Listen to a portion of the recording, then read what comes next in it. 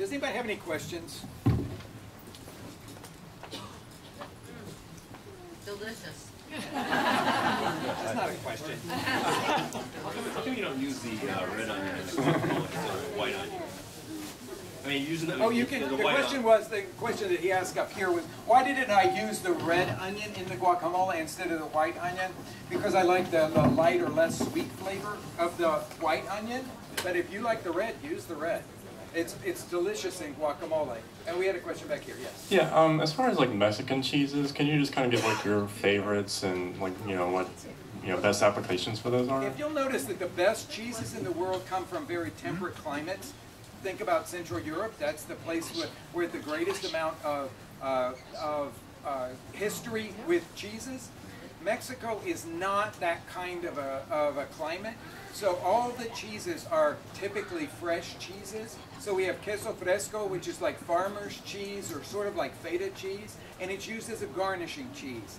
There is an aged version of the same thing that is called queso añejo, that is a very similar to the flavor of Romano cheese. So if you can't find a good queso añejo, use Romano to sprinkle over. Again, it's a garnishing cheese. The whole idea of melted cheese all over every Mexican dish is only American. There's only a couple of dishes in the entire repertoire of Mexican cooking that have melted cheese on them. So that's why a lot of times when people go to Mexico, they're surprised because they're thinking it's all going to be real heavy food with cheese melted over the top of it. That is the American version of Mexican food. You can see what I've got here has none of that kind of stuff. Yes, sir. Muchas gracias for bringing the flavor from Mexico to the U.S. Thank you very much.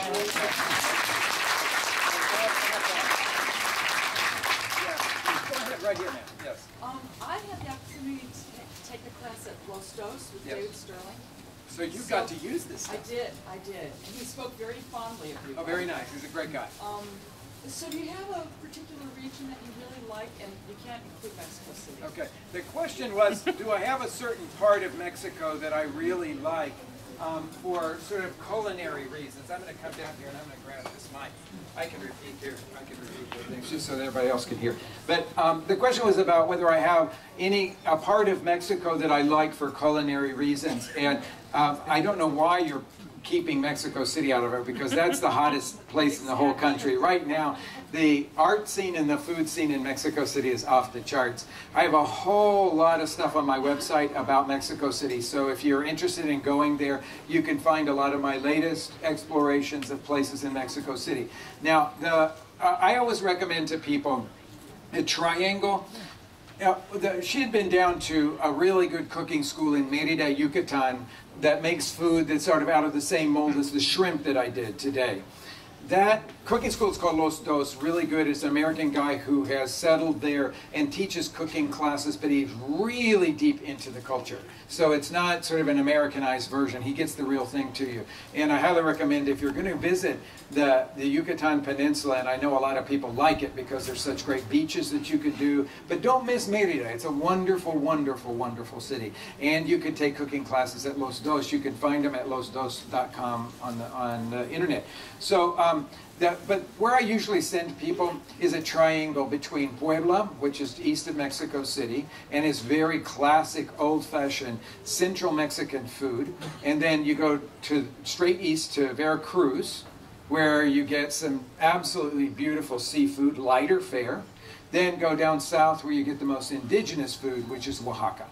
And so if you think of that sort of triangle as the culinary mecca of Mexico, you'll have really, really gotten into the cuisine.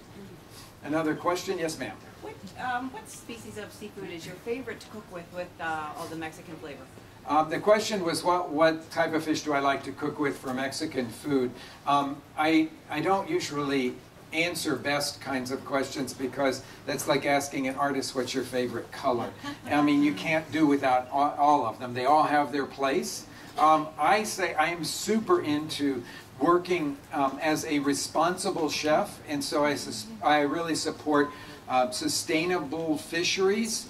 And if you want to do the same, then one of the things that you have to know, and in the United States, the only one that has been sort of MSC, the Marine Stewardship Council certified, is the one in Alaska. So all that Alaskan stuff we use a lot in our restaurant. However, we work with a guy in Hollywood, Florida that works with very small dayboat fishermen.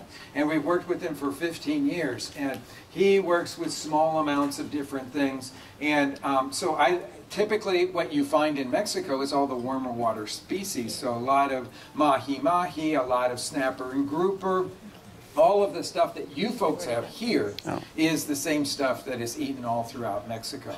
So, but you have to look at it, and if you want to learn a little bit more about sustainable fish, then I recommend that you go to the Monterey Bay Aquarium website, and they have a whole section there that tells you what the health of a particular species is and from where. And it's very complete, and it's very easy to use. If you have an iPhone, you can get it as an iPhone app. And I recommend it to everybody, because then when you're in the grocery store, you can just look on your phone and see, what are they saying about American red snapper right now? Is it healthy or is it not? And it updates regularly, so you can get really good stuff from that. Yes, ma'am? Chef, you were talking about the achiote and lime juice and making that into a marinade. Yes. Does that flavor blend well with a lot of other flavors? That's a good question. This marinade that I made with the achiote, lime juice, and orange juice, or just achiote and lime juice, that's what's used to marinate the pig for cochinita pibil. A lot of times people do the same preparation, but they do it with chicken. I love to do this with chicken thighs. And you marinate it, you put the marinade on them, let them set for half an hour or so. You don't really have to let the shrimp set, because it just absorbs the flavors really fast. But chicken thighs, I let them go for about half an hour, and then grill them and do the same thing with the sauce and the pickles on top of it. It's really super delicious. And any kind of fish fillet will work beautiful on the grill with this kind of a marinade. I have to take somebody from the back. Is there anybody that has questions in the back? Yes, ma'am. We have a private little discussion going on up here, so I'm going to try to open it up to the rest of the room. Thank you so much. This is wonderful. Good. I'm so glad you like it. Any plans for future restaurants and your continuation?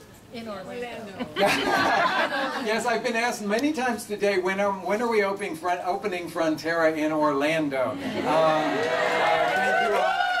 I appreciate that all very much. I just don't like to commute. See, that's my problem. I have 3 restaurants, and they're all next door to each other, so I can literally walk from one to the other. So that tells you a little bit about me, but I am going to continue to work on PBS. We're in production now for a new series that will be out next year, probably in the spring, and it is focusing on Baja California. Hardly anybody knows the treasures that are in Baja California, and everybody should know about them, because the wine growing region there is off the charts. The chefs, there are so many amazing chefs, and of course a lot of people, not so much from this side of the United States, but from the western coast, all go down to Cabo San Lucas, and it's a really beautiful place. And I want to help people understand what you can do to get off the tourist track and into the real culture that's there, and into the seafood that's there, because you know the waters of the Sea of Cortez, the inland part there, they're the richest in seafood of any place in the whole world. So it's really cool to all the things that we've discovered. So we're going to be focusing our next series a lot on that part of Mexico. There was another question someplace up here. Yes, sir. When you decided to start writing books, yes, did you have to take certain classes or special instructions, or how did you know, I said that I came from a family of restaurant people, and the question was, when I decided to start writing books, did I have to sort of go to classes and learn how to do all of that? Well, I came from a family of restaurant people and tried to get away from it for a while, because I could see my steps going straight into inheriting my parents' restaurant, and I knew it was going to be too confining for me. I wanted to do my own thing. So I studied Spanish language, literature, Latin American studies, and then I went to graduate school in linguistics and anthropology because I was thinking at one point that I wanted to really focus just on the culture of Mexico, only to wake up one day and say, the culture is completely within the food system of Mexico, and I'm just going to focus on what I love, which is food, and Mexico, and put the two of them together, and do Mexican food as an expression of culture. That's what food is. It's an expression of culture. And so that's why I always try to put everything in its cultural context when I'm teaching about things. So I had a really strong academic background, and I had done loads of writing for my programs. So I didn't take any, but a lot of people do. And there's certain, if you decide you want to write a cookbook, there's certain things that you have to know about how to write a recipe. And the interesting thing, if you're thinking about going that way, look at what they do at Cooks Illustrated. That's probably those are probably the best written recipes in the United States. They're very, very reliable, and you'll see what they think is necessary information to put in a recipe. Not too much, not too little. Yes, ma'am. Your best kept secret in Chicago, I think, is fresca. Oh, thank you. We get to eat there, once a week during the summer. And our favorite is your sweet corn Tamales, yes. What is the sauce on there? I would like that recipe. It's a roasted tomatillo sauce. So she was saying, for those of you who couldn't hear, that she thought the best kept secret that we have in Chicago is these little kiosks. We have them in 2 Macy's stores in Chicago, and downtown it's on the 7th floor of the old one, and we have this little place in the food court up there where we do very simple fare. And one of the things that we do is these little sweet corn tamales. And they have a roasted tomatillo salsa. And it's in every single one of my books. Anything that I have has got a roasted tomatillo salsa in it, because to me, it's the elixir of life. I would never write a book without having it in there, because that's the thing I turn to more than anything to kind of perk things up. Okay, one more question. Yes, ma'am. Okay. Oh, no, wait. I'm sorry. I'll answer yours privately. I have to go to the back of the room, okay? So, any tips on eating corn tortillas that you've left in the fridge? That's going to be our last question. Corn tortillas. Okay. Okay, I'm going to make this into a good way. So, a lot of people have corn tortillas that are stale and taste like a cardboard box, right? And so that's one of the reasons that everybody wants to use flour tortillas, because they're at least palatable. Corn tortillas, just so that everybody knows, have no fat in them. And fat is one of the things that preserves things. And they have no salt in them because they're made to balance with the rest of the full flavors of the cuisine. So corn tortillas are eaten by 99% of the people in Mexico. Flour tortillas are eaten by 99% of the people in the United States. Okay, we're much more of a wheat-based culture and all that.